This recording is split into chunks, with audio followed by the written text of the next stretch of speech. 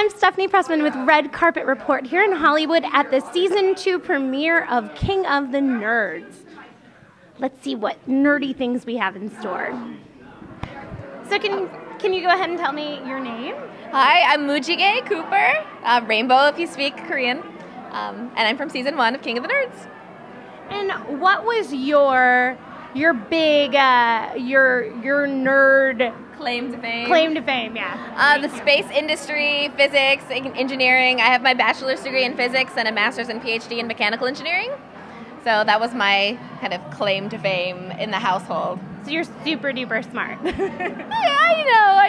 know how to do stuff, but and I won't toot my own horn. Do you have any advice after the first season for these new contestants?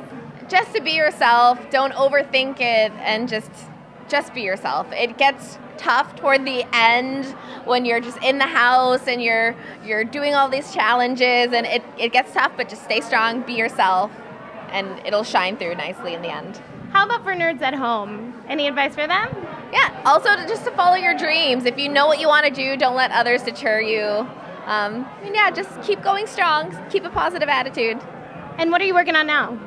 Currently I have a few projects that I'm working on. One is for the 2020 Mars mission to make sure that we have good samples that we collect and the integrity of the biomolecules that we're interested in doesn't get altered by the materials that we choose. And then another for Europa Clipper, it's a mission to Europa, and then eventual Mars sample return mission. So a little bit of everything. That sounds amazing.